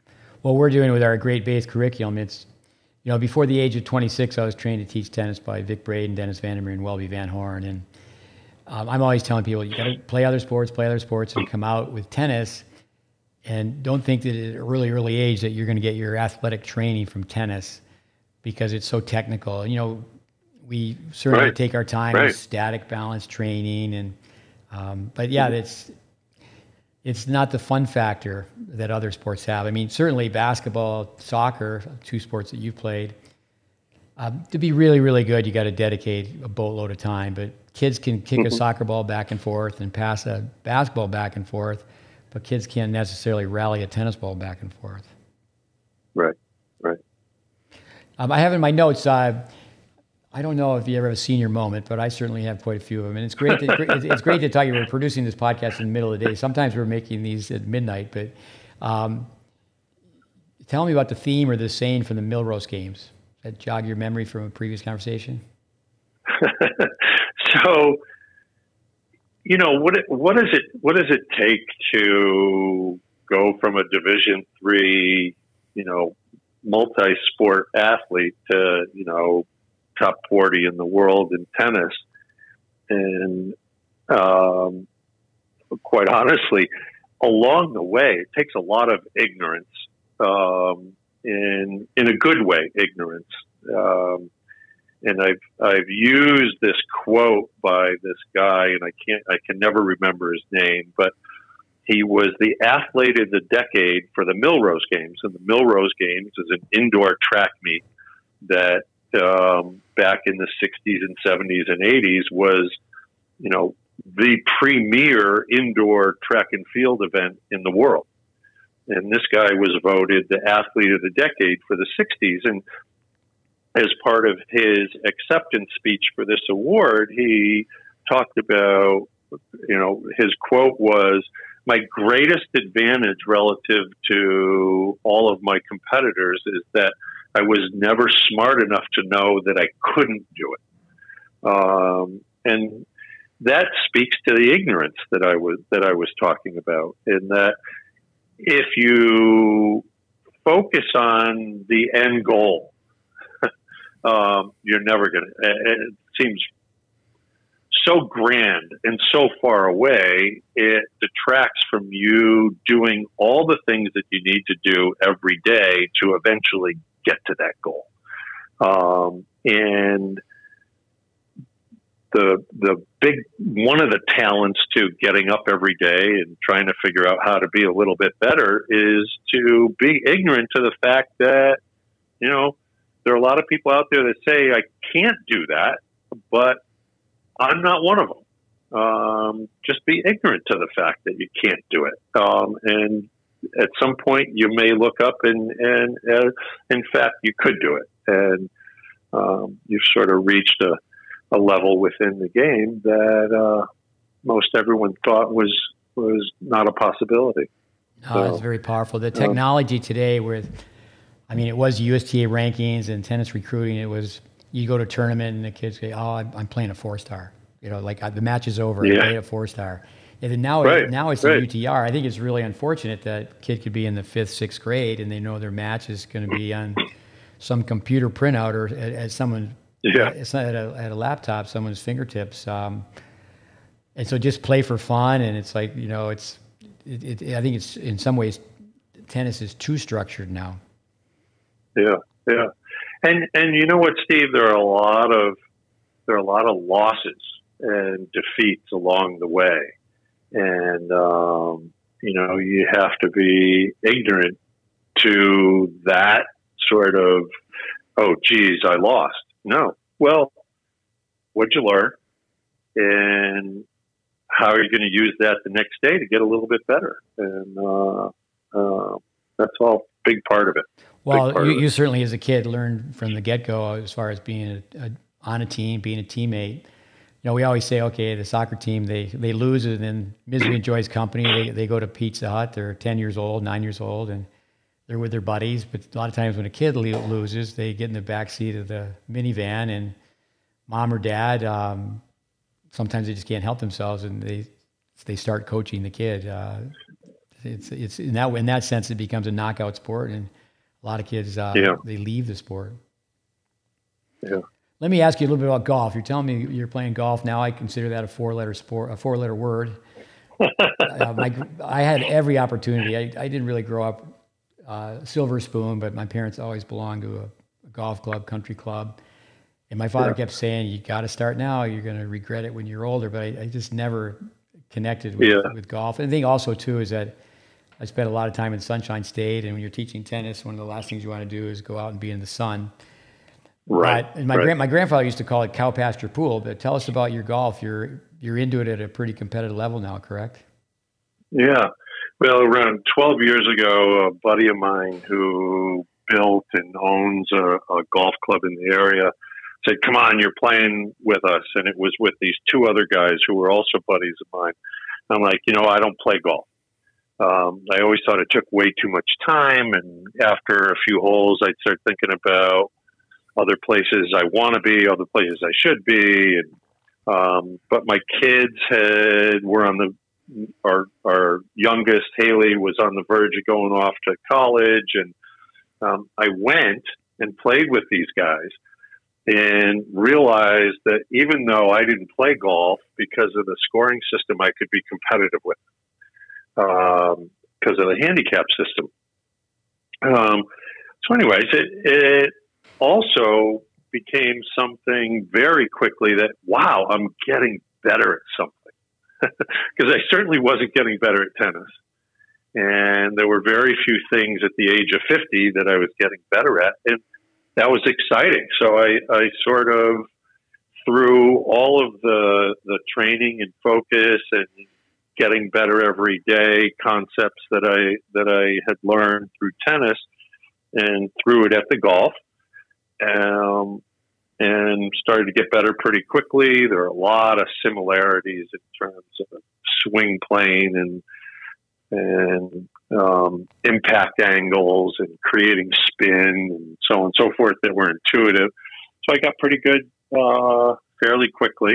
And then again, to satisfy my competitive needs, I started playing some state tournaments, and a few years ago was lucky enough to get into a U.S. GA championship, which was sort of the bucket list item, to getting better at golf. But it's provided me an opportunity to compete, and it's provided me an opportunity to, again, have something physical, athletic to try to work at and get better at. And that's always been something that puts a smile on my face, Steve. Bud, with the Boston Winters, you hit golf balls during the winter? I do, because I'll get south to visit some friends here and there. There's a local club that has heated hitting bays, and then my wife and I will get away. We've been going to Hawaii for a couple months each winter for the last 7 or 8 winters. So we'll get to play a fair amount and just hit balls and practice when we're there. What island do you go to? Kauai this year. Normally we'll go to the Big Island, but this year we're going to Kauai. My son Connor played Hawaii. I've only been there once. He's playing a tournament. It was interesting with the USTA. Every coach with the USTA made that a Hawaii tournament. It's a nice place to visit. Yeah. And yes, Steve Campbell was on Maui, the tennis director at Kapalua. I mean, I mean, back in the day, I used to do a lot of distance running. I could tell all sorts of stories about this golf course and that golf course, but what a beautiful place. So I have to ask you the question, what's your handicap? Right now I'm like a 0.7 or something like that. So not quite scratch, not quite zero, but within reach. So like year number one, when you started, I mean, where were you? In everything, there's a beginning. What was your high handicap? So your highest? I started out at about a 14, and then after a year, I was down to about a 7. After 2 years, I was down to, in the 3 area. But the way the handicap system works is it's almost an exponential equation that defines your handicap as you get better and better.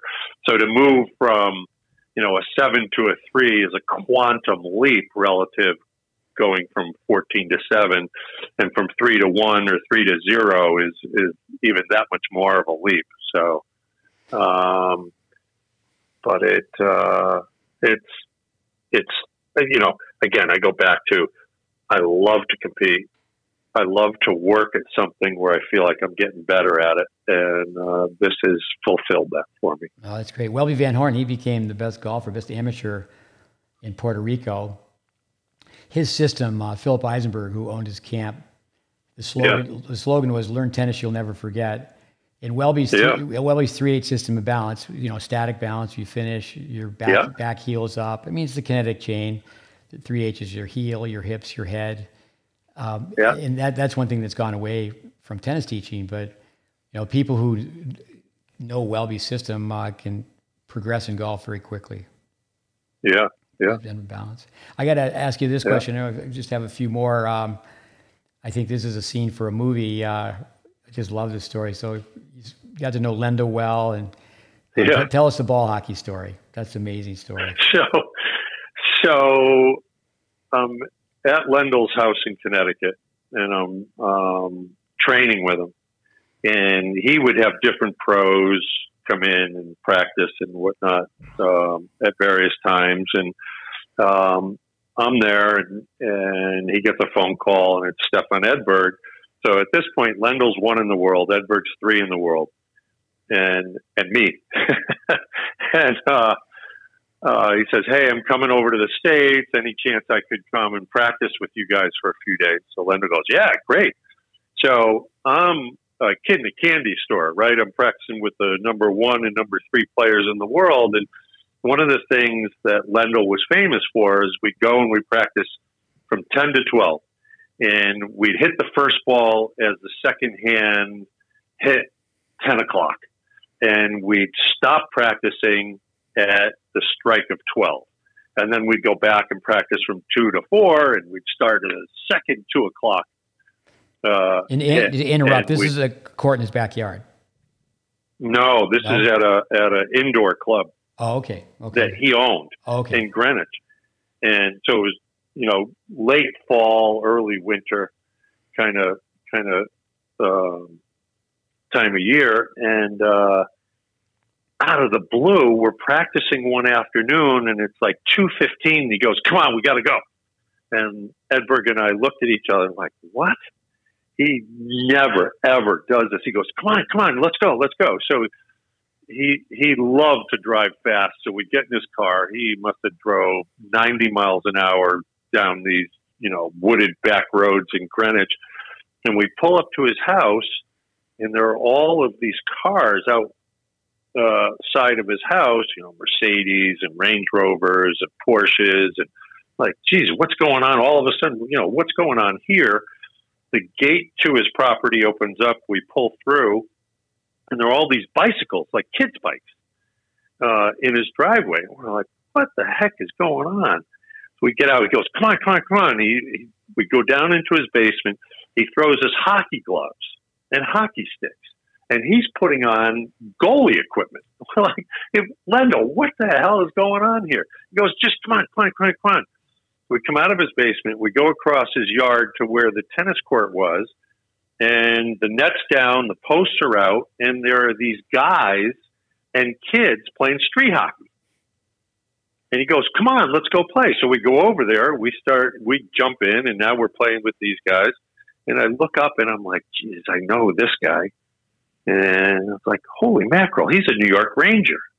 And then, to make a long story short, talking to one of the kids that was playing, and he was just a neighborhood kid, and all the guys were New York Rangers, and all the kids were just the neighborhood kids. And I'm saying, this is unbelievable. And then Lendl and Edberg and myself, and the kid goes, oh, we do this all the time. And we must have played street hockey for, another 2.5 hours, and just absolute joy having, these professional hockey players playing with the neighborhood kids, playing with a couple pretty good tennis players.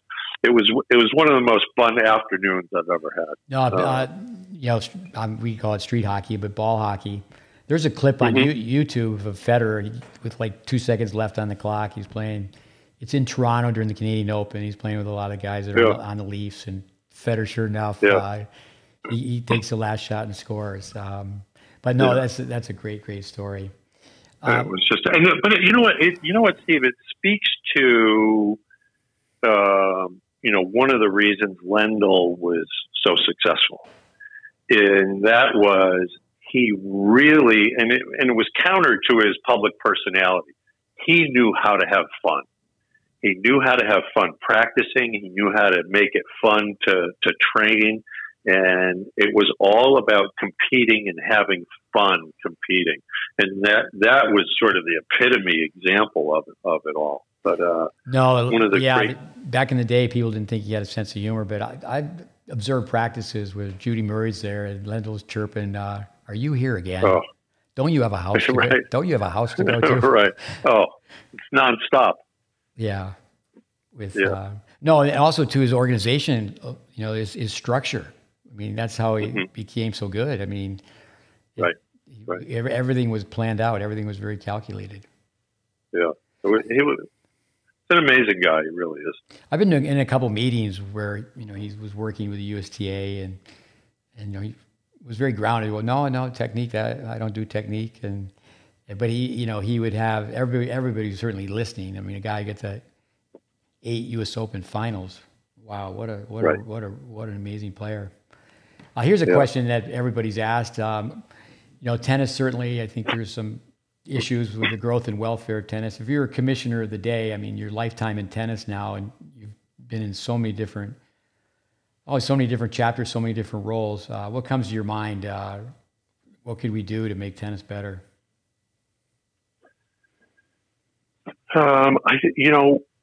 One of the things, I was listening to a podcast the other day, and I had forgotten about this. And it was Eric, again, a mutual friend of ours, Eric Budarak, talking about the 4-game quick set. I would love to see that implemented so that there's a critical juncture within a particular set sooner.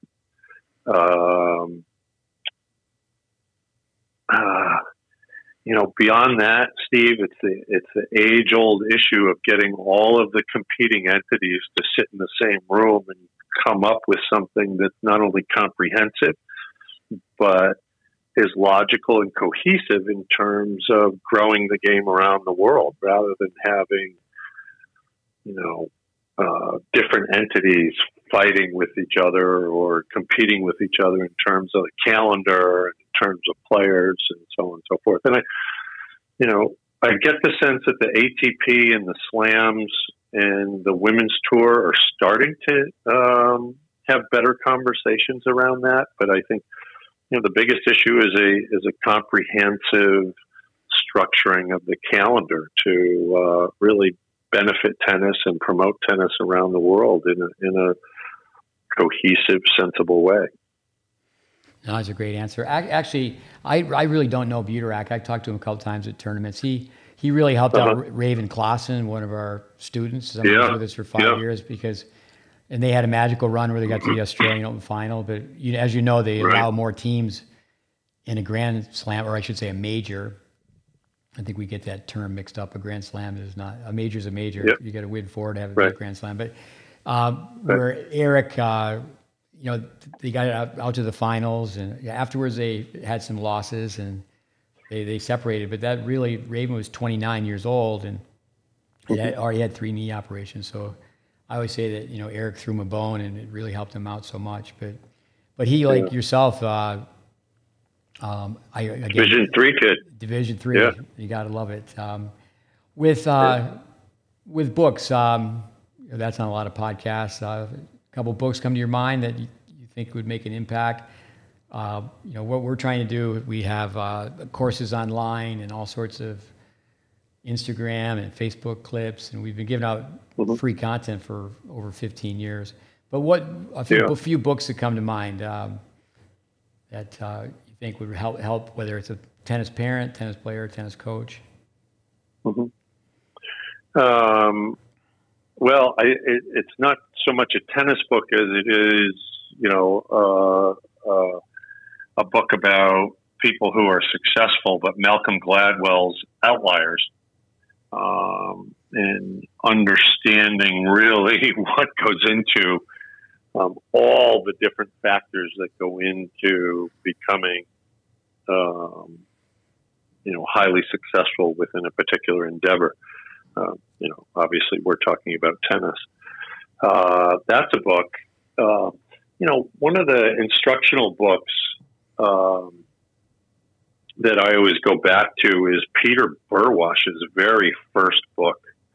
And while the evolution of the technique of swing has changed dramatically since then, he talks about the racket face and its impact on hitting a tennis ball in a way that I've used with beginners all the way to touring pros. I laugh. There's a quick story about working with Eric Buterak, and he came to me and he said, "I'm really struggling with my forehand volley." And I said, "Well, come on down. We'll work on it for a while, and then we'll go play 9 holes of golf." And we started hitting, and he comes up to the net, starts hitting forehand volleys, and he hit 10 perfect volleys into the top of the net, like literally right on the very top of the net. And I looked at him and I said, "Eric, there's nothing wrong with your volley. You're just hitting it low." And he looks at me as like, "Really? This is what I'm paying you for?" I said, "Just hit it a little higher." He then must have hit 100 perfect forehand volleys to the baseline in a row. And after about 20 minutes, I said, "Okay, let's go play golf." But that was a Peter Burwash concept. In that ultimately, the ball's on some level, the ball's going to go where the racket face is pointed. And a lot of tennis is quite honestly as simple as that, Steve. Ultimately, you got to get the racket face in the right position. There's a lot of things that go into doing it, but ultimately that's the end piece of it. With working backwards, Peter Burwash sadly just passed away not too long ago, and he's one of our pillars. He was the first. He was the first to show up at this 2-year school, Tyler, Texas. Came on his own nickel, but his phrase, I use it all the time: racket head awareness. And today, where people are mistaking the recovery as a follow through, and it's just amazing. You get to the contact point, people are saying turn the doorknob and the windshield wiper, and the ball's going to go the way the strings face. I mean, that's a great phrase. It's racket head awareness. Gladwell's book, I remember, and I tell people, I got to the last page, it just, that same moment just went right back to the first page. And I do think the phrase story of circumstance, like yourself, the way the brain works now, and there's been so much research on the brain. So someone who starts to play tennis at 13 and you're playing all these other sports, and you're playing some kid who's, even though they may have only specialized in one-dimensional baseline tennis, but they've been doing that since they were 5. I think people just need to evaluate their set of circumstances. And, I just love all the mind vitamins, your competition's in the mirror, all the woodenisms where, you never try to be better than your opponent. Here's one last question. Actually, after your son Christo was with us, we sent him to Dave Anderson, and I never had a chance to meet Anderson's father, and I probably have it wrong. I spent my whole life saying the right things to the wrong people. My father used to say all the time, the cream comes to the top, but so's BS if you stir it. He used to also say, if you chop wood all day, you'll have a pile of wood. From your father or mother, if people go back and listen to our Chuck Creasy podcast, we need to go back and write down Chuck Creasy going, my mother used to say. What are some sayings? Obviously, you've had a lot of success in different chapters of your life, and obviously we're about tennis. What are some sayings that your parents said to you when you were a kid?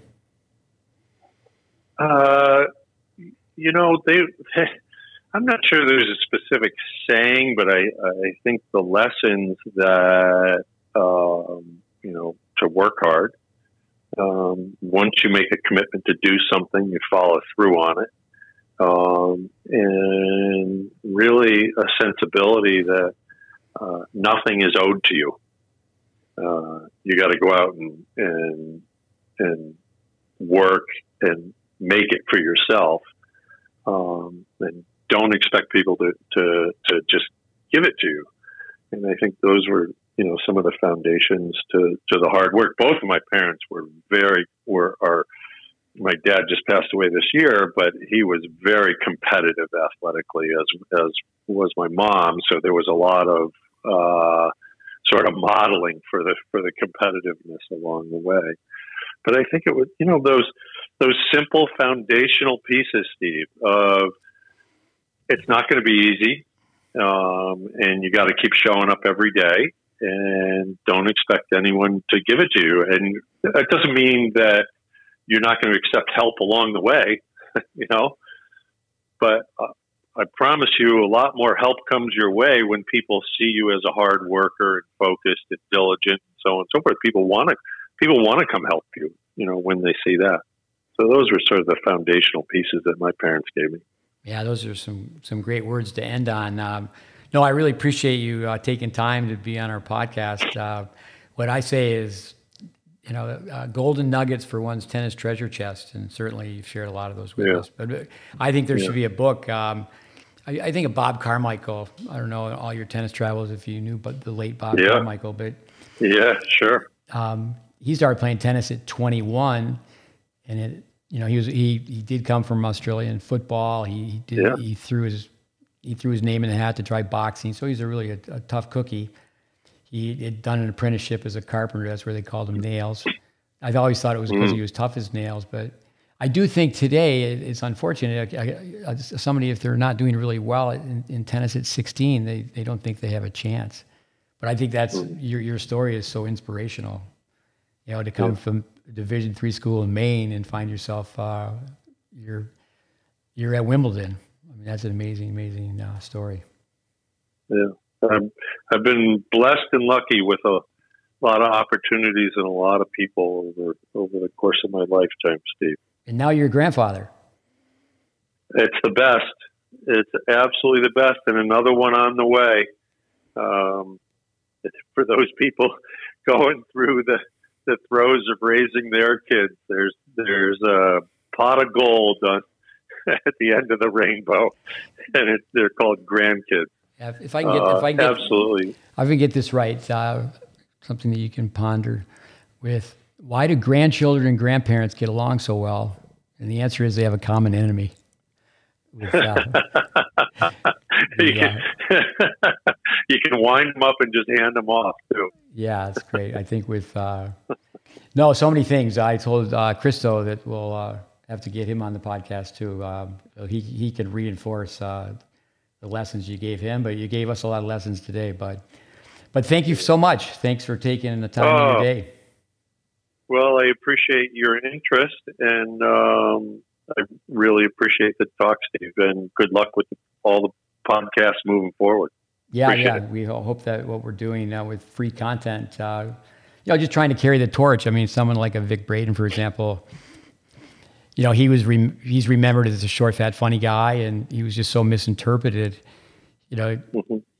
You really you have to turn to science and logic and common sense, and I think a lot of ways that's going away, not just from tennis, but going away from society. Yeah.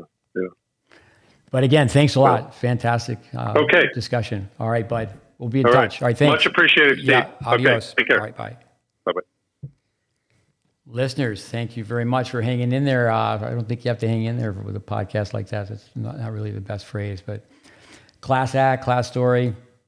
Podcast 128 in the books. Everyone now thanks to Bud Schultz, and everyone thanks for listening. Adios, amigos.